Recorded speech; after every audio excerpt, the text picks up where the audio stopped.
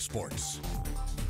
For the second year in a row, the UAH hockey program receiving a message about a stoppage of team activities. Last year, the team was one of many that was set to be cut due to COVID-19 and budget cuts at UAH. But luckily, it was saved due to a tremendous fundraising effort in a few short weeks. Now the Chargers hockey team is in the penalty box because they lack a home. As of Wednesday morning, UAH had not secured a conference home for the upcoming season. 2 years ago, 7 teams, including Bemidji State, Bowling Green, and Ferris State, announced that they were leaving the WCHA, which of course put the future of that league in jeopardy. The CCHA did not accept UAH's proposal to join, and the AHA hasn't yet formally responded to their proposal. Now there's an option of being an independent, but according to Dr. K. Smith, that plan doesn't work in the Chargers' favor.